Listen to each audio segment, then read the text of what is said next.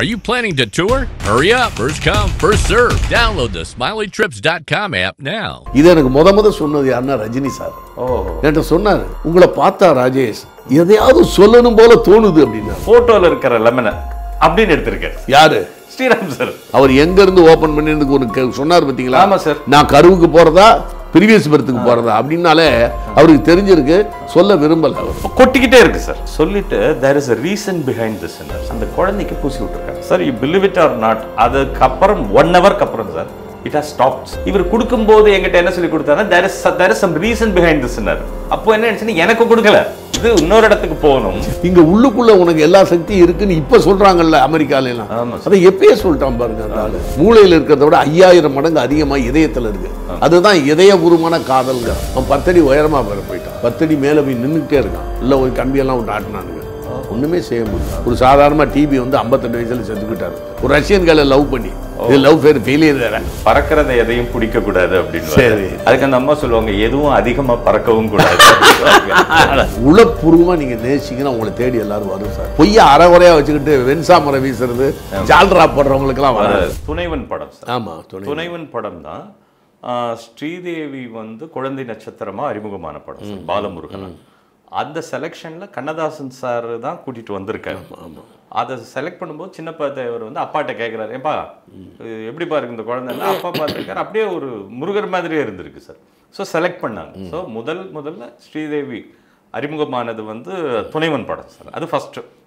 அதே மாதிரி சார் மாணவன்ற படம், அந்த படத்தில் நான் ஒரு முறை கமல் சாரை சந்தித்தேன் சார். ஒரு கதை இதுக்காக போயிருந்தப்போ நான் தயங்கினேன் பேசுறதுக்கு. என்னப்பா என்னமோ ஒன்று தெலுங்குல ரைட்டர்னு பெருசாக சொல்கிறாங்க, பேச தயங்குறேப்பா. இல்லை சார், அங்கே வேற உங்ககிட்ட கொஞ்சம் தயக்கமாக இருக்குன்னு கமல் சார் சொன்னார். நான் யார் தெரியுமாப்பா, உங்கள் அப்பாவுக்கு 5வது அசிஸ்டன்ட். என்ன சார் அப்படி சொல்கிறீங்க? என்ன மாணவன் படம் தெரியுமா? அப்போ அப்பா உள்ளே வரும்போது ஃபைல் எடுத்துட்டு நான் அப்பா கூட ஓடி வருவேன் வேஷத்துக்காகவா. அப்போ சின்னப்பா தேவர்கிட்ட அப்பா சொல்லி அதுதான் ரீஎன்ட்ரி. குழந்தை நட்சத்திரமாக இருந்த கமல் சார் விசில் அடிச்சம் குஞ்சுகளா பாட்டு வரும், குட்டி பத்மனி அவர். இது கமல் சாரே சொன்னார், நான் அதுல தான்ப்பா ரீஎன்ட்ரி, அதுக்கு அப்பா ஒரு காரணம் அப்படின்னாரு. மாணவன் இது சார். இதோட சார் நான் உங்களுக்கு இப்ப முன்னாடி சொன்னேன் சார், KR விஜயம்மா நடிப்பு சொல்லி கொடுத்து அதுக்கு ஆரம்பமே அப்பா தான் அவங்களே சொல்லியிருக்காங்க. எனக்கு நடிப்புக்கு குரு அவங்க தான் அவங்களே சொல்லியிருக்காங்க சார். இந்த முதல் இல்லாமல் சார் பொண்ணுக்கு தங்க மனசுன்னு ஒரு படம் சார். அப்போ நாங்கள் ஸ்கூலுக்கு போவோம் சார், எங்கள் வீட்டுக்கு டெய்லி ஒருத்தர் வந்துக்கிட்டே இருப்பார் சார். வந்துக்கிட்டே இருக்கும்போது என் ஃப்ரெண்டு ஒருத்தன் சொல்கிறான் சார் எங்கள் அப்பா கிட்ட, அங்கிள் அவர் பாவம் டெய்லி அங்கே நிற்கிறாரு, அவருக்கு ஏதாவது ஒன்று பண்ணுங்கன்றார். நான் கூட சொல்லலை சார். அப்போ கூட்டிகிட்டு போய் அவர் பேர் என்னன்னு கேட்டார். பழனிசாமி ஏதோ பேர் சொல்கிறாங்க, இதெல்லாம் இல்லைன்னு பேர் மாற்றி விஜயகுமார்னு அவருக்கு பேர் வச்சு, பஞ்சாச்சாரம் பேர். அப்பா தான் விஜயகுமார்ன்ற பேர் வச்சு அப்பா தான் வந்து அந்த படத்துல இது பண்ணார் சார், அறிமுகப்படுத்தினார் சார். அதே படத்துல இளையராஜா சார் ஃபர்ஸ்ட் சார் பாட்டு போட்டுக்கிட்டு இருக்காங்க. அப்போ GK வெங்கடேஷ் மியூசிக் சார். அதுல ஒரு பாட்டு நேட்டிவிட்டி சாங் சார், அது கரெக்டாக GKV சாருக்கு வரல. அது அப்போ இளையராஜா அங்க இருக்காரு சார். அப்பாவுக்கு வந்து பல வருஷங்களா தெரியும் சார், அவங்க பாவல பிரதர்ஸ் இவங்களாம் ரொம்ப வருஷமா அப்பாவுக்கு தெரியும். அப்பாவுடைய நாடகங்களுக்கெல்லாம் ராஜா சார்லாம் வாசிச்சிருக்காங்க சார். அப்பா தான் அப்போ சொன்னார், ஒரு டியூன் சொல்ல அப்படின்னு. அப்பதான் தஞ்சாவூர் சீமையிலேன்னு ஒரு பாட்டு சார், அது ராஜா சார் போட்டு கொடுத்த tune sir. Film first tune sir ராஜா சார். அந்த பாட்டை எழுத அப்ப சார் கண்ணதாசன் இல்லாம அப்பா படத்துல யாருமே இருக்க மாட்டாங்க. கண்ணதாசன் தான் சார் அந்த டைம் டாமினேட்டிங். உங்களுக்கு தெரியாது, தெரியும். அந்த காலகட்டத்துல ஒரு கவி அப்பா என்ன பண்ணிருக்காரு, தானே எழுதின மாதிரி தஞ்சாவூர் சீமையிலேன்னு ஒரு பாட்டை தானே எழுத மாதிரி சொல்லி ரெக்கார்டிங் வரைக்கும் போய் அதுக்கப்புறம் சொல்லியிருக்கேன், இந்த பாட்டு எழுதுன நான் இல்லை முத்துலிங்கம்ன்ற கவிஞர். ஸோ முத்துலிங்கம்ன்ற கவிஞரை வந்து இன்ட்ரடியூஸ் பண்ணது அப்பா சார். அப்புறம் சிவகுமார் சார் சொல்லுவார் சார் இந்த வார்த்தை, அதாவது பொண்ணுக்கு தங்க மனசு ஓடுனா நான் கல்யாணம் பண்ணிப்பேன். அதுக்கு முன்னாடி சின்ன வேஷம் நடிச்சிருக்க ஃபுல் ஃபிளெஜ்டு ஹீரோ பொண்ணுக்கு தங்க மனசு. பொண்ணுக்கு தங்க மனசு அதே படத்தில் விதுபாலான்றவங்க ஆக்ட் பண்ணாங்க சார், அதே படம் தான் சார். ஸோ இப்படி அறிமுகங்கள் சார். அது மட்டும் இல்லை சார், நான் நடித்த படம் சார், சைல்டு ஆர்டிஸ்டாக நான் வந்து ஸ்ரீதேவியோட ஆக்ட் பண்ணியிருக்கேன் சார் சின்ன வயசில். திருடின்னு ஒரு படம் சார். அதுக்கப்புறம் சார் ஸ்ரீபிரியாவுடைய முதல் படம் அப்பாவோட படம் சார், முருகன் காட்டிய வழி. B Madhavan sir. First shot சாமி கும்பிட்டுட்டு அவங்க என்னோட தான் சார் ஆக்ட் பண்ணாங்க. இப்போ எனக்கு ஞாபகம் இருக்கு சார் அது. ஸோ இப்படி முதல் அனுபவம் சார். இதில் நான் ஆச்சரியப்படுற விஷயம் சார், நீங்கள் சொன்ன மாதிரி பெரிய ஸ்கூலுக்கெல்லாம் போய் படிக்காதவர் சார் ஃபாதர், ரொம்ப இல்லை. ஆனால் எப்படி இவ்வளோ வெரைட்டிஸ் ஆஃப் பிக்சர்ஸ் பண்ண முடிஞ்சதுன்றது ஆச்சரியமாக இருக்குது சார்.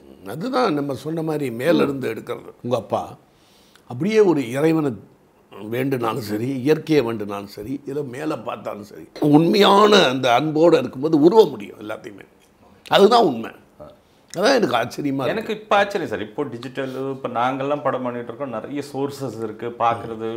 அந்த காலகட்டங்கள் சார் எப்படி இவ்வளோ வெரைட்டி, அதாவது எல்லாருமே சார், இப்போ நீங்கள் வரைக்கும் சிவா அப்பாவுடைய பட்டிக்கடா பட்டணமா, வசந்த மாளிகை, ராமனத்தனி ராமனடி, எங்க ஊர் ராஜா, இந்த மாதிரி குறிப்பிட்ட படங்கள் சார். ஆனால் இது இல்லாமல் சார், அது இல்லாமல் சின்ன படங்கள் பெரிய படங்களாக இருக்குது சார். இதை லேட்டஸ்ட்டாக ஆராய்ச்சி பண்ணி ஒரு நண்பர் சொல்கிறாரு சார், இந்த மாதிரி பட்டிக்கடா பட்டணமா வந்துட்டு இருக்கும் போதே டீச்சர் அம்மான்னு ஒரு படம் சார், அதுதான் முதல்ல பார்க்காத காதல் சார். பார்க்காத காதல் லெட்டர்லயே எழுதி எழுதி எழுதி எழுதி இப்போ அகத்தியன் பண்ண சார் பண்ணார்ல சார், இன்ஸ்பிரேஷன் காதல் கோட்டை டீச்சர் அம்மா சார். இதே மாதிரி ராமனடி இந்த மாதிரி வெற்றி படங்கள் வந்துட்டு இருக்கும்போது சார், பொண்ணுக்கு தங்க மனசு படம், சின்ன ஆர்டிஸ்ட் சார், அதுல தான் தேவராஜ் மோகன் அறிமுகம். அது மறந்துட்டேன் சார். அன்னைக்கு எல்லாரும் அன்னைக்கிளி சொல்லிட்டு இருக்காங்க, ஆனா முதல் படம் தேவராஜ் மோகன் சாருக்கு பொண்ணுக்கு தங்க மனசு தான் சார். ஸோ இப்போ இந்த மாதிரி எனக்கு ஆச்சரியமான விஷயம் சார், சின்ன சின்ன படங்கள் அந்த காலகட்டத்தில் அந்த வித்தியாசமா எப்படி. சபதம்னு ஒரு படம் சார், மிகப்பெரிய வெற்றி சார். அது டீச்சர் அம்மா, சபதம், பொண்ணுக்கு தங்க மனசு, கண்ணே பாப்பான்னு ஒரு படம் sir, சந்திரபாபுனுடைய one of the highlights. ஒரு பேபி ராணின்னு ஒரு குழந்தைக்கு வந்து லாட்டரியில் ₹1,00,000 விழுந்துரும் சார். அப்போ அண்ணா வந்து 67ல் லாட்டரி சீட் கொண்டு வந்த நேரமா சார். அந்த பறிக்கிறதுக்கு பல உறவினர்கள் வருவாங்களாம், குழந்தையோட இன்ட்ராக்ட் ஆகி எப்படி காப்பாற்றுவான்ற படம் சார். ஸோ அந்த காலகட்டத்துக்கு அப்போ சொல்லுவாங்க சார், எங்கிட்ட அப்பா படத்துக்கு வெயிட் பண்ணுவாங்களாம் சார். அது ரிலீஸ் ஆனதுக்கு அப்புறம் அதே ட்ரெண்டில் பல படம் வருமா சார். எனக்கு இன்னும் ஞாபகம் இருக்கு சார், சின்ன வயசுல வசந்த மாளிகை படம் ஹிட் ஆனதுக்கு அப்புறம் அந்த டைலாக் பேப்பர் வாங்கிட்டு போறதுக்கெல்லாம் வந்திருக்காங்க சார். அது ஒரு தடவை காட்டுங்க. இப்போ நீங்கள் சொன்னதுக்கப்புறம் பார்த்தா இத்தனைக்கு நான் பெருசாக ஸ்கூலுக்கு போகல, படிக்கல. ஏன் விஸ்வநாதன் என்ன எம்எஸ்வி என்ன பண்ணார்? ஏன் சார் இங்கே வேலை பார்த்துக்குமா சைடில் கேட்குற மியூசிக்கை வச்சு அவர் பெரிய ஆள் ஆகிட்டார். பாலமுரளி கிருஷ்ணா, ஃப்ளூட் மாலி எல்லாம் சைல்டு ப்ராடஜிங்கிறாங்கல்ல. உண்மையிலேயே இப்போ நீங்கள் கண்ணதாசன் சொன்னீங்க சார், ஒரு சம்பவம் அப்பா சொல்கிறார் சார். இப்போ நீங்கள் சொல்கிறது ஊர்ஜிதம் என்னென்ன சார், நீங்களும் பார்த்துருக்கீங்க. அப்பா ஒரு 40 வருஷம் அவரோட பழகிருக்காரு. எங்க ஊர் ராஜா படத்தில் எல்லாம் இழந்ததுக்கு அப்புறம் அதை மீட்கணும், அதுக்காக ஒரு வயசானவனோட உத்வேகமான பாட்டான் சார். யாரை நம்பி நான் வந்தேன், போங்கடா போங்க, என் காலம் வெல்லும் என்ற பின்னே வாங்க. அந்த பாட்டில் சார் பாதியில் நின்றுடுச்சான் சார்.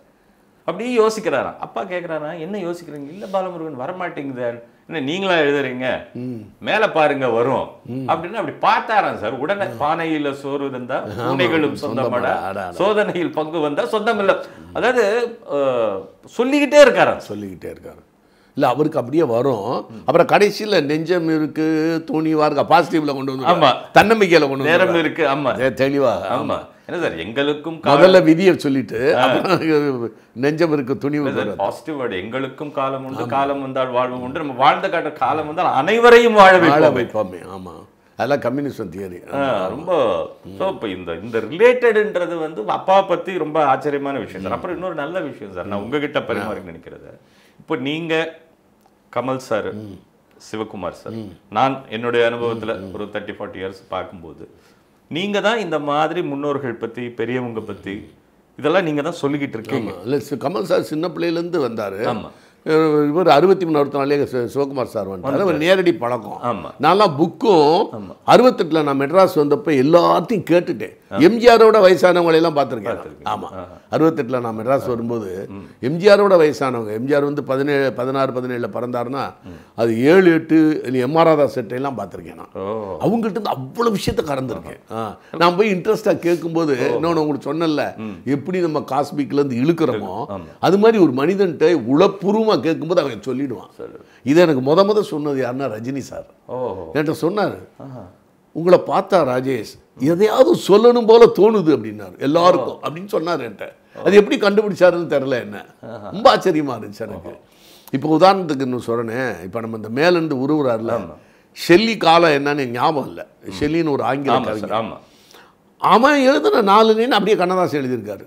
பிரிந்தவர் மீண்டும் சேர்ந்திடும் போது அழுதால் கொஞ்சம் நிம்மதி, அது டிரான்ஸ்லேட்லாம் பண்ணல. After a long time I meet the how can I greet the in silence and tears அப்படின்னு எழுதியிருக்கான் ஷெல்லி.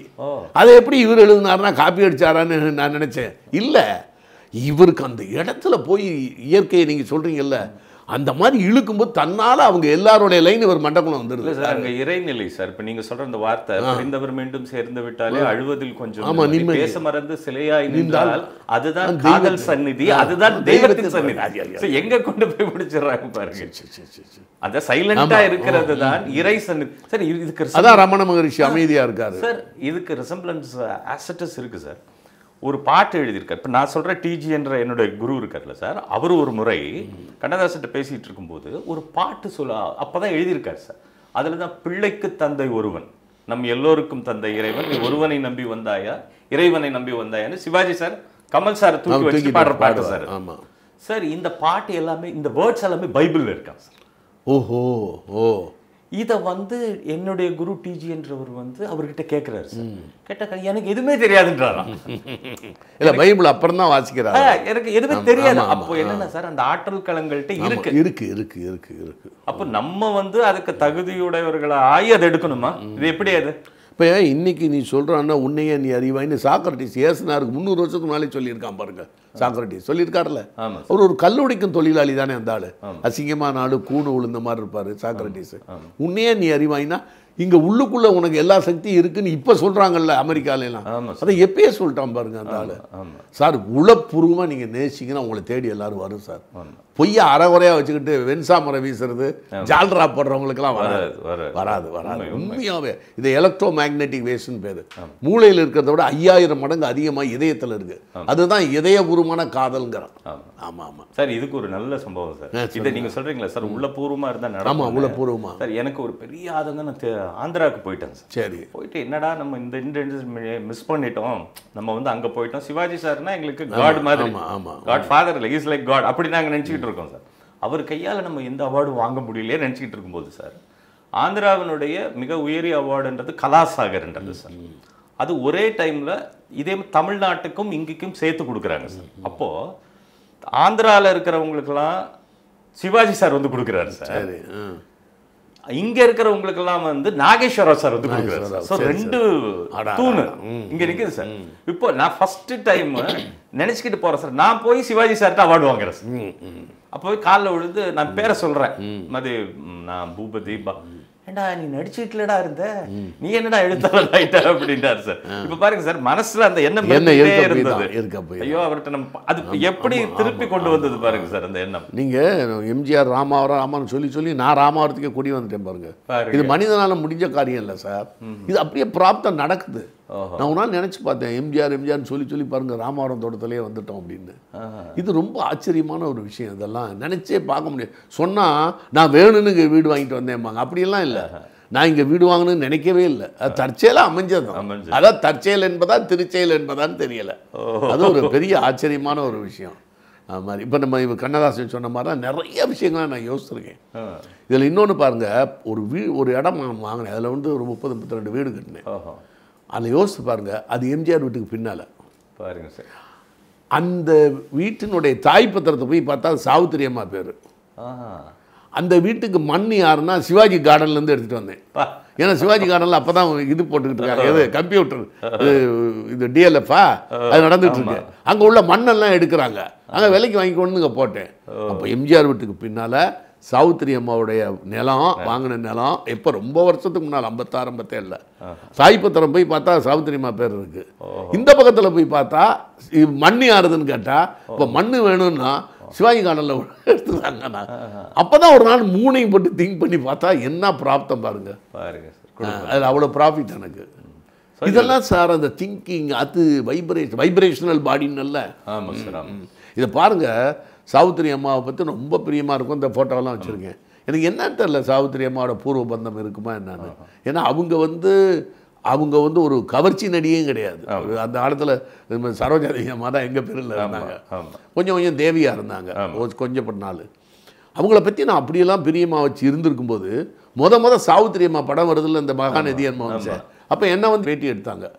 அந்த பேட்டி எடுத்து ஓஹோன்னு ஓடின பிறகு தான் இப்போ நக்கீரல்லாம் பேசிகிட்டு இருக்கேன். அப்போ என்ன ஆரம்பிச்சு வச்சது யாரு?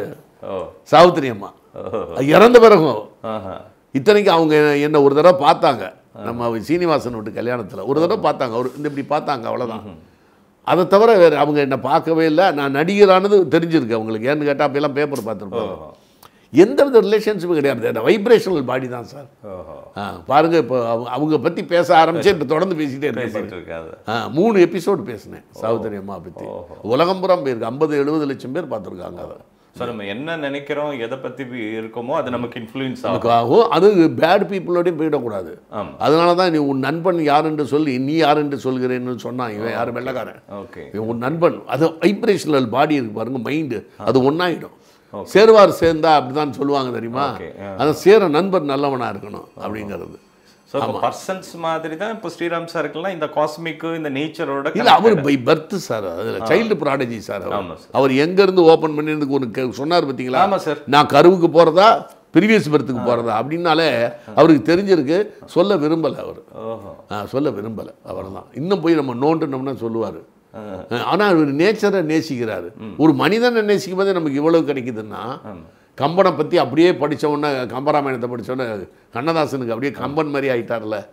அந்த மாதிரி இயற்கையை நேசிச்சா ஒரு வேளை வரும் போல இருக்கு. நம்ம போய் இயற்கையை நேசிக்கணும். ஆனால் சார் அவங்க சீரியஸாக கூட இல்லை சார். அவங்கள்ட்ட இருக்கிற இன்னொரு ஆங்கிள் ரொம்ப லைட்டராகவும் இருக்காங்க சார். ஆமாம், அப்படி தான் இருப்பாங்க. ரொம்ப சீரியஸ் சார். அதுக்கு ஒரு உதாரணம் சார். ஒரு டின்னர் சாப்பிட்டுட்டு இருக்காங்க சார், மத்தியானம் எல்லாரும் சாப்பிட்டுட்டு இருக்கும்போது கொஞ்சம் காரமாக இருக்குது, எலுமிச்சம்பழம் வேணும், லெமன் வேணும்னு கேட்குறாங்க. Lemon இல்லைன்றாங்களா sir. அப்போ இப்படி பார்த்தாருன்னா சார், ஸ்ரீராம் சார் ஃபோட்டோ இருக்கான். அந்த ஃபோட்டோவில் கையில் லெமனோட இருக்கிற ஃபோட்டோ. என்னங்க இப்படி இது யார் சொல்கிறா? அந்த குரு இருக்காருல்ல, சிவராமகிருஷ்ண குரு. அவர் சொல்கிறாரு, இரு ஸ்ரீராம், நான் கீழே போய் எடுத்துகிட்டு வரேன். வேணாம் நீங்கள் எதுக்கு அவ்வளோ இது பண்ணி தான் இங்கே தான் இருக்கேன் அப்படின்னு சார். அந்த ஃபோட்டோவில் இருக்கிற லெமனை அப்படின்னு எடுத்திருக்காரு. யாரு? ஸ்ரீராம் சார்.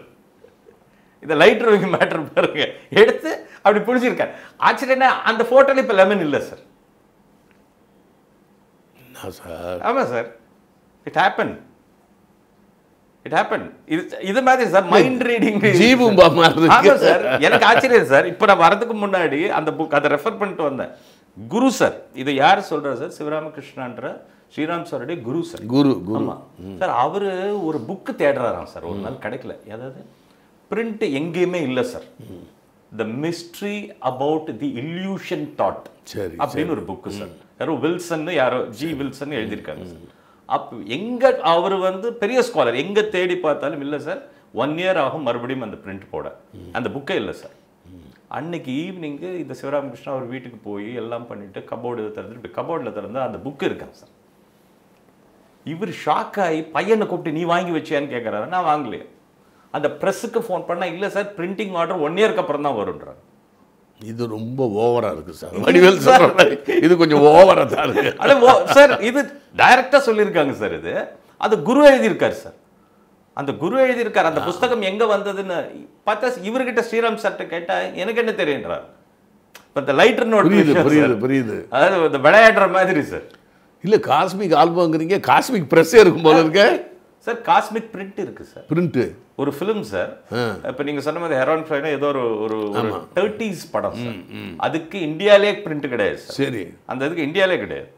ஒரு நண்பர் சார் கிட்ட சொல்லியிருக்காரு சார், இந்த மாதிரி ஒரு அற்புதமான படம், அதுக்கு பிரிண்டே கிடையாது, அது பார்க்கவும் முடியாது. ஏன் அப்படி சொல்றீங்க? அதெல்லாம் பார்க்க முடியும். எப்படி முடியும்? உள்ள போயிட்டு ஒரு டிவிடி கொண்டு கொடுக்குறாரா சார். சார் அந்த பிரிண்ட் சார் அது அளவு கிட்ட ஓவரா இருக்கு சார். என்ன பண்றது சார்? உண்மை. சினிமா எடுத்தால் நம்ப மாட்டாங்க சார். இது எங்களால நம்பவே முடியல சார். அவரை பேட்டி எடுக்கிறது ஏற்பாடு பண்ணுங்க சார். கண்டிப்பா நான் வேணா வந்துடுறேன். இல்ல சார், அவரு என்ன சார், அவரு நான் ஒரு முறை கேட்டேன் சார். நான் இன்டர்வியூ எடுக்கிறதுக்காக சார், இந்த மாதிரி உங்க சம்மந்தப்பட்டு நான் ஒரு இன்டர்வியூ எடுக்கலாம். ஏன் அப்படின்னாரு. இல்லை சார், என்னுடைய குரு டிஜின்னு இருந்தார், அவர் இருக்கும்போது செய்யணும்னு நினைச்ச முடியல. இப்போ எல்லாமே என்ன பண்றோம் சார், அப்புறம் பார்த்துக்கலாம்னு விட்டுறோம் சார். இருக்கும்போது ஒரு தொகுப்பு எடுக்கிறதே இல்லை சார். அப்புறம் நல்ல வேலை நீங்கள் நல்ல விஷயங்கள் பண்ணிக்கிட்டு இருக்கீங்க, பல பேரோட தொகுப்பு எடுத்துக்கிட்டு இருக்கீங்க. அவர்கிட்ட கேட்டதுக்கு சார் என்ன சொல்கிறேன், நான் என்ன சாமியாரா, நான் என்ன ஆசிரமம் நடத்துகிறேன்னா, நான் எதுவுமே வேண்டாம், I want to go back to my mother's womb. இது வேறையா? நான் மறுபடியும் உள்ள பட்டினத்தார் மாதிரி சொல்றாரு. அவராது எங்கே பேப்பேன், எப்போ உங்க தாயை பார்ப்பேன், எப்போ உங்ககிட்ட பிறப்பேன்னு கேட்கிறாரு. இவர் மறுபடியும் போகணுமா? அப்படி நான் என்னையே டிமினிஷ் பண்ணிக்கிட்டு என்னையே நான் சைலண்ட் பண்ணும்போது என்னை எதுக்காகன்னு போது நான் சொன்னேன், இல்லை சார் உங்களுக்காக இல்லை, வருங்கால தலைமுறைக்கு தெரியணும் சார். இப்போ நீங்கள் சொன்ன அதே வார்த்தை தான் சார். அப்போ ஒருவேளை முன்னாடி நான் சொன்ன அதே வார்த்தை. அப்போ சொன்னேன் சார், இப்போ யாருமே வந்து புக்கு படிக்கிறது இல்லை சார், கம்மியாயிருக்கு, எல்லாமே டிஜிட்டல் ஆயிடுச்சு. அது கேட்டதுக்கப்புறம் என்ன பண்ண அலோவ் பண்ணார் சார். அங்கே ஒரு இன்சிடென்ட் சார் நடந்தது, எனக்கு நடந்தது. அப்போ எனக்கு ஒரு அல்ப ஆசை, ஏதாவது நமக்கு பண்ணி காட்டுவாரா, ஏதாவது எடுத்து கொடுப்பாரா, எல்லாருக்கும் இருக்குல்ல சார், ஏதோ ஒன்று செய்வாரா, குழந்தைத்தனமான ஆசை. சும்மா விளையாட்டாக கேட்டேன் சார் அவர்கிட்ட, சார் இந்த மாதிரி எல்லாருக்கும் இந்த இப்படின்னு விபூதி, இப்படின்னு பிரிண்ட்டு அப்படின்னு கொடுக்குறீங்களே. அவர் சொல்றார், what is this Boopathi, that is all just ஒரு கிட்ஸ்க்கு சாக்லேட் ஆசைப்படுற மாதிரி சின்ன விஷயம். நான் கேட்டேன் சார், எனக்கு ஏதாவது கொஞ்சம் அப்படின்னு சார். ஒரு காஃபி ஷாப்பில் உட்காந்து பேசிட்டு இருக்கோம் சார். பேசிக்கிட்டே இருக்கும்போது சார் ஒன்று செய்ய போறாருன்னா ஃபேஸ் மாறும் சார். அவர் இந்த புருவம் இதெல்லாம் அப்படி பார்க்க, என் கூட வந்த நண்பர் ஸ்ரீராம் பாலாஜின்னு சொல்ல, சார் கொஞ்சம் சைலண்டாக இருங்க அப்படின்னாரு சார். பேசிட்டு அப்படியே ஃபேஸ் மாறிச்சு, அப்படியே இருந்தார். என்ன வேணும் அப்படின்னாரு. சார் இந்த மாதிரி இந்த விபூதி வந்து கொடுக்குறீங்களா, என்னுடைய நண்பர் இருக்கார் ஒருத்தர், என்னோட சலீம் பட டைரக்டரை நிர்மல் குமார்னு, அவர் உங்கள் டிவோட்டி சார், அவர் கேட்குறாரு. அப்படியா, இப்போ எதுவுமே எடுத்துகிட்டு வரலையே அப்படின்னாரு. ப்ளீஸ் அப்படின்னா சார். சார் நான் கண்ணு முன்னாடி பார்த்தேன் சார். அப்படியான்னு சொல்லிட்டு ஒரு பேப்பர் எடுத்து அப்படி விரிச்சிட்டு சார் இப்படி கையை வச்சு அப்படின்னாரு சார். அப்போ கொட்டிக்கிட்டே இருக்கு சார் விபூதி. சார் ஸ்மெல்லு சார் சொல்லிட்டு, there is a reason behind this sir. There is a reason behind this. எனக்கு என்ன ரீசன் புரியல. ஓ வச்சுக்கிட்டேன் சார். எடுத்துட்டு ரொம்ப ப்ளஸ் பண்ணிட்டேன். அந்த ஸ்மெல் அப்படி இருக்கு சார். நான் எடுத்துட்டீங்க வரேன் சார். இப்போ ரீசெண்டாக நம்ம கலைப்புலி தானு சார் நான் சார் கூட பழக்கம் சார். ஒரு படம் பண்ணுறதா இருந்துட்டு இருக்கு சார். அவரோட பையன் பிரபுன்னு டைரக்டர் சார், கலா பிரபுன்னு. அவர் எனக்கு நல்ல நண்பர் சார். அவர் வந்து ஸ்ரீராம் சாரை பார்க்காமே ஸ்ரீராம் சார் டிவோட்டி, அவரை பார்க்கறதே சார். இந்த அன்னைக்கு அவருக்காக கொஞ்சம் எடுத்துகிட்டு போயிருக்கேன் சார். அவர் கேட்டார், இது எனக்கு கொஞ்சம் கொடுக்குறீங்களான்னாரு. சரி பிரபுன்னு கொடுத்தேன் சார். சார் அந்த என் மிராக்கிள் பாருங்கள் சார், அவருடைய நண்பருடைய குழந்தைக்கு சார் 6 வருஷமாக ஃபிக்ஸு சார். இவர் என்ன சொல்கிறாங்க, இதை நான் கொடுக்கலாமான்னாரு. இல்லை சார் அவங்க நம்புவாங்களோ என்னன்னு தெரியல. இல்லை நீங்கள் நான் கொடுக்குறேன், இது வர இடம் சாதாரணம் இல்லை. அண்ட் அந்த ஸ்மெல் இன்னும் இருந்துக்கிட்டே இருக்கு சார். 1 மாதம் இருக்குது சார் ஸ்மெல். இவர் தன் நண்பர்கிட்ட கொடுத்துருக்காரு சார். அன்றைக்கி ஈவினிங் கொண்டு போய் அந்த குழந்தைக்கு பூசி விட்டுருக்காங்க sir. Sir you believe it or not, அதுக்கப்புறம் 1 ஹவருக்கு அப்புறம் sir it has stopped sir. இவர் கொடுக்கும்போது எங்கிட்ட என்ன சொல்லி கொடுத்தாருன்னா, there is some reason behind திஸ்னாரு. அப்போ என்ன நினச்சுன்னா, எனக்கு கொடுக்கல, இது இன்னொரு இடத்துக்கு போகணும், அங்கே போய் சேரணும். அப்போ அது யாருன்னு கூட இவருக்கு தெரியாது, கொடுக்குறவங்களுக்கு தெரியாது சார், வாங்கி பூசினவங்களுக்கு தெரியாது சார். பட் அந்த லேடி என்ன என் குழந்தைக்கு வரணும்னு நம்பிக்கையோட பண்ணாங்க sir. So out of love this happens. உலகத்திலே லவ் தான் மிக சிறந்தது. அவர் லவ்வை வச்சு தானே நம்ம மேல இருந்து எடுக்க முடியும். அந்த ஹீலிங்ன்றது கூட அதான். ஆமாம், லவ் தானே சார். லவ் தான். ரொம்ப லவ் பண்ணிட்டீங்கன்னா தன்னால் சுகமாகும். நீங்களே உடம்பையே நீங்கள் ரொம்ப பயங்கரமாக கடவுளோ இல்லை பிரபஞ்சமோ ஒரு நம்பிக்கையோடு நீங்கள் இல்லை உங்களுக்குள்ளேயே ஒரு நம்பிக்கையோடு வச்சிங்கனாலே உங்களுக்கு க்யூர் ஆகுதுன்னு தானே சொல்கிறாங்க. ஆமாம் ஆமாம், சரியாச்சு. இப்போ ரமண மகரிஷி மாதிரி உள்ளவங்க கேன்சரை இது என்னுடைய கர்மான்னு விட்டுட்டார். ரமண மகரிஷி கூட பேசாமல் இருந்தது இதுதான் காரணமா. சில சமயத்தில் பேசுறதுனாலே பல தகராறு வருது தெரியுமா சார். அது சொல்றாங்கல்ல சார், அது வந்து உடல் உண்டானதை உடல் அனுபவித்துத்தான். ஆமாம், அனுபவித்தான். அந்த உயிருக்கும் அதற்கும் தொடர்பு இல்லைங்கிறார். இதுதான் அவருக்கும் நடந்தது, பரமஹம்சருக்கு நடந்தது. விவேகானந்தர் காலிட்ட போய் அவர் நின்று இருக்காரு. அப்ப என்ன சொல்றாரு, எனக்காக நீங்கெல்லாம் சாப்பிடுறீங்களேன்னு இருக்காரு, எனக்காக நீங்கெல்லாம் முழுங்குறீங்களே அது போதும் இருக்காரு. சோ அவங்க they have to suffer sir அப்படின்னு பெரியவங்க சொல்லுவாங்க. ஆமா ஆமா, அந்த உடலுக்கு உண்டானது உடல் has to take itன்றது. ஸோ எனக்கு ஆச்சரியம் சார், ரமணர் மாதிரி இப்போ ஒரு சோல் ஸ்ரீராம் சார் ஒருத்தர் இருக்காரு. இப்போ ப்ரெசென்ட் பார்த்துக்கிட்டு இருக்கோம். அதுதான் இவ்வளவு நான் டிஜிட்டலில் பண்ணணுங்கிறது பதிவு. கண்டிப்பாக சார். நான் அவர் இப்போ பதிஞ்சாதான் புக்கில் படிக்கிற விவேகானந்தர் இவங்களையெல்லாம் நம்புவாங்க. ஆமாம் சார், பரமஹம்சர் இவங்க. ஆமாம் ஆமாம். இப்போ இந்த காஸ்மிக் ஆல்பம்ன்றதாகட்டும், பின்னாடி போய் போட்டோ எடுக்கிறதாகட்டும், நேச்சர் கண்ட்ரோல்ன்றதாகட்டும், அண்ட் ட்ரீமை ப்ரெடிக்ட் என்ன சார், ட்ரீம் தான் ரொம்ப ஆச்சரியம். ரொம்ப அது என்ன சார் அது, ஒருத்தர் தூங்க மாட்டேன்னு அடம் பிடிச்சி அவரை தூங்க வச்சு அது 3 மணிக்கு கரெக்டாக தூக்கம் வந்து அப்போ போய் அந்த ட்ரீம்ல 2 to 4 வந்து ஆக்சிஜன் ரொம்ப குறைவு, அதனால அந்த நேரம் அசந்திடும். எம்ஆர்ஆதா கூட ஒரு படத்தில் சொல்லுவார், டேய் சீக்காலியும் சரி பணக்காரனும் சரி நல்லா இருக்கவனும் சரி அசந்து தூங்குற நேரம் 3 அப்பதான் நம்ம கொள்ளையடிக்கணும் அப்படின்னு வலைய பண்டியா. அது உண்மைதான். ஒரு சித்தர் வந்தாரு சார். சரி. சிறு வயதுல இருக்கும்போது ஹனுமந்த தாஸ்ன்னு ஒரு சித்தர் சார். சரி. மிகப்பெரிய சித்தர். இந்த குழந்தை பிறந்தப்ப பார்க்க வந்திருக்காரு. சரி. பார்க்க வந்துட்டு எந்த குழந்தை? ஸ்ரீராம் சார் பிறந்தப்போ அந்த மண்டக்கல் ஊர்ல ஸ்ரீராம் சார் பிறந்தப்போ பிறந்த ஒரு 1 மந்த்ல அப்ப வந்திருக்காரு சார். பார்க்க வந்துட்டு நான் இந்த பாத்ரூம்குள்ள போறேன்னு உள்ள போனவர் சார். போனவர் திரும்பவே இல்லை. ஸோ அந்த ஆற்றல் களம் அது ஒரு வேலை ஸ்ரீராம் சாருக்கு வந்ததா என்ன? அது டேனியல் டங்லஸ் ஹியூம்னு ஒரு ஆள் இருந்தான் அமெரிக்காவில். எங்கேயோ 11வது மாடி 10வது மாடியில் கொண்டு வந்து வச்சோன்னு அவன் அப்படியே போய் ஜன்னல் வழியாக வெளியே போயிட்டு திருப்பி உள்ளே வந்துட்டான். உடனே ஹாஸ்டல் பாடியாக போய் மறுபடியும் உள்ளே வந்துட்டான். அதெல்லாம் ரெக்கார்டெல்லாம் இருக்குது. டேனியல் டங்லஸ் ஹியூம் அப்படிங்கிறவன் அவன் 10 அடி உயரமாக பெற போயிட்டான். 10 அடி மேலே போய் நின்றுக்கிட்டே இருக்கான். இல்லை ஒரு கம்பியெல்லாம் விட்டு ஆட்டினானுங்க, ஒன்றுமே செய்ய முடியல. இதுல சார் ரொம்ப ஆச்சரியப்படத்தக்க. அதனால தான் நான் வள்ளலாரை நம்புறேன். காணா போயிட்டாருன்னு வெள்ளைக்காரர் எழுதி வச்சிருக்கானே. ஒரு என்னவோ சில பேர் சொல்லுவாங்க அவரை என்னமோ அவருக்கு பிடிக்காதவர்களெல்லாம் வந்து கற்பூரத்தை போட்டுலாம் கொளுத்தலை. ஆனால் வெள்ளைக்காரன் கரெக்டாக எழுதியிருக்கான். எந்த வகையிலையும் அவர் வெளியேற முடியாது. எந்த வகையிலையும் வெளியேற முடியாது. அவர் எப்படியே எவாப்ரேட் ஆகிட்டார் அப்படின்னு சொல்கிறான். அது என்னன்னே புரிய முடியல வள்ளலாரை. ஆனால் டேனியல் டக்ளஸ் ஹியூம் வெளியே போனாருங்கிறத வச்சு பார்க்கும்போது இவர் ஏன் போயிருக்க முடியாது வள்ளலார்? அவர் சாதாரண ஆள் தான். டேனியல் டக்ளஸ் ஹியூம் ஒரு சாதாரணமாக டிபி வந்து 58 வயசில் செத்து போயிட்டார். ஒரு ரஷ்யன் கேர்ளை லவ் பண்ணி. இது லவ் ஃபெயிலியர் வேற. ஆமாம் ஆமாம். அவர் லைஃப் ரொம்ப படித்தேன் நான். அவரை பற்றி மதன் கூட எழுதியிருக்காரு அவருடைய புக்குகள் எல்லாம். இப்போ ஈஸியாக இருக்குது. மதன் சார் தான் அப்போ எழுதுனது. அப்போ நம்ம இருளா கம்ப்யூட்டர் வந்த நேரம் படிச்சதுனால இப்போ நிறைய புக்ஸ் வந்துருச்சு. நிறையா நம்மளும் ஈஸியாக எடுக்கிறோம் கூகுளில் போய். மதன் சாருக்கு தான் தேங்க் பண்ணணும். எனக்கு முதல்ல தூண்டி விட்டவரே அவர் தான். அது டேனியல் டக்ளஸ் ஹியூம். அவன் ரொம்ப ஆச்சரியமான மனிதன். ஆமாம். நீங்கள் தற்செயலாக வந்து என்கிட்ட அப்பாவை பற்றி பேசுனது இதெல்லாம் ஆச்சரியப்பட்டு திடீர்னு ஸ்ரீராம் சாரை சொன்ன உடனே எனக்கு அப்புறம் தான் உங்களை பேட்டி எடுக்கணும்னு எனக்கு ஆசை. நான் மீட் பண்ண வந்தப்ப பேட்டிக்காக வரவே எல்லாம் இல்லவே இல்லை. நீங்க சாதாரணமா வந்தீங்க சார். இதுதான் சார் என்ன நடக்க போகுதுங்கிறது எழுதி வச்சிருக்காரு. அவர் சொன்னார் பெரிய விஷயம். ஆனா இப்ப நமக்கு இருக்கக்கூடியதுல இவரை பதிவு பண்ணணும் சார். கண்டிப்பா.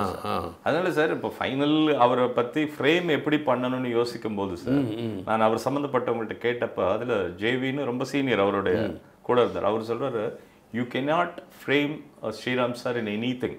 அவரை பர்டிகுலர் அவர் ஒரு அஸ்ட்ராலஜரா இல்லை அவர் ப்ரெடிக்ட் பண்றவரா, நேச்சர் கண்ட்ரோலரா, இல்லை ஒரு காடா, அவர் ஸ்பிரிச்சுவல், அதாவது அவர் இன்னும் ஃபைனல் கண்டுபிடிக்க முடியலையா சார் அவங்களே? புரியுது 30-40 இயர்ஸா இருக்கிறவங்களே அவர் என்னன்னு புரிஞ்சுக்க முடியல சார். இப்போ நான் சொல்றது கூட இவங்க சொன்னதெல்லாம் கேட்டு சொல்றேன். அப்புறம் எனக்கு பர்சனலாக அவரோட இன்ட்ராக்ஷன் ஆனது சொல்றேன் சார். பட் நம்ம ஹீரோ பவன் கல்யாண் சொன்ன மாதிரி தான் சார். உலகத்தில் இருக்க எந்த பொருளையும் கையில் கொடுக்க முடியும். ஆனால் அதற்கு அப்பாற்பட்டவர் சார்.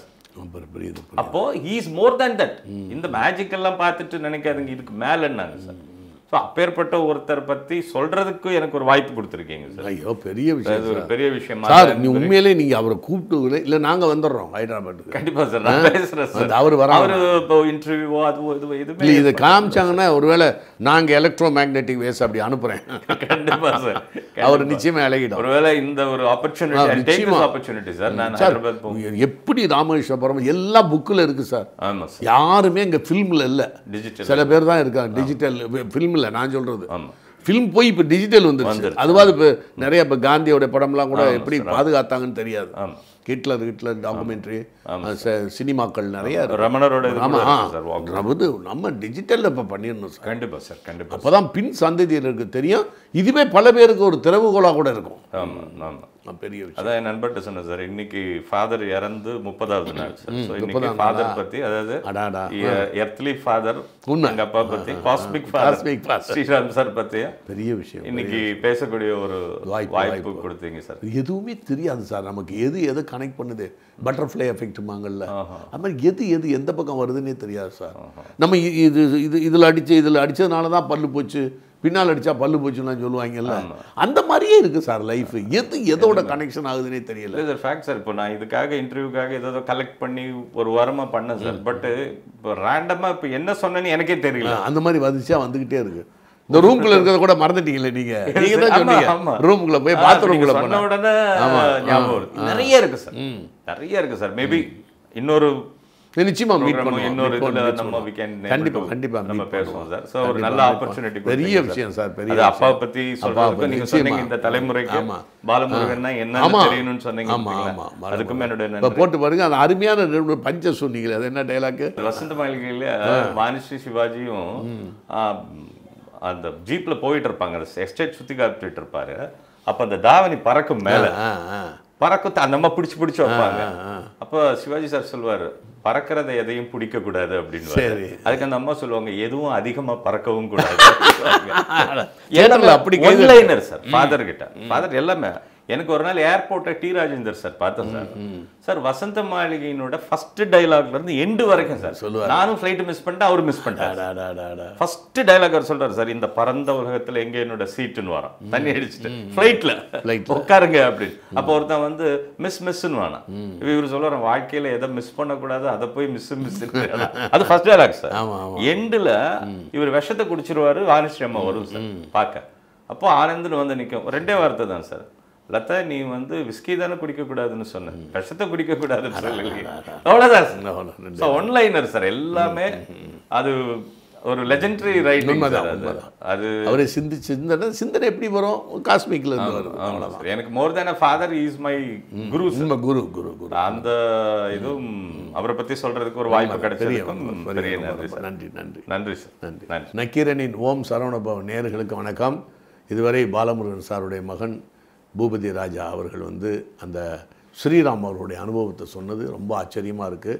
இப்போ நானும் இதே பூர்வமாக வேண்டிக்கிட்டு இருக்கேன் அவரை. ஒரு தவம் மாதிரி கூட இருக்கனே, ஒரு 40-48 நாள் அவரே நினச்சிக்கிட்டு இருப்போம். கண்டிப்பாக வந்துடுவார். ஒன்று அவர் வருவார், அவர் வரக்கூட வேணாம். ஏன்னா குருநாதர் நம்பி நம்ம தான் போகணும். என்னோட வயது குறைவாக இருந்தாலும் அந்த அந்த சக்தி, இயற்கையினுடைய அமானுஷ சக்தி. நம்ம அமானுஷ சக்தின்னு என்னென்னமோ நினைக்கிறோம். அவர் இயற்கையவே அவர் விரும்புகிறாரு, நேசிக்கிறாருங்கும் போது அவர் அப்பேற்பட்ட மனிதரை நாங்கள்லாம் போய் பார்த்து பேட்டி எடுக்கணும்னு ஒரு பூபதிராஜாட்ட கேட்டிருக்கேன். அவர் கேட்டால் கண்டிப்பாக நடக்கும் என்பது என்னுடைய நம்பிக்கை. அதனால் இதுவரை கேட்ட உங்கள் அனைவருக்கும் நன்றியையும் வணக்கத்தையும் தெரிவித்துக் கொள்கிறேன். நன்றி, வணக்கம்.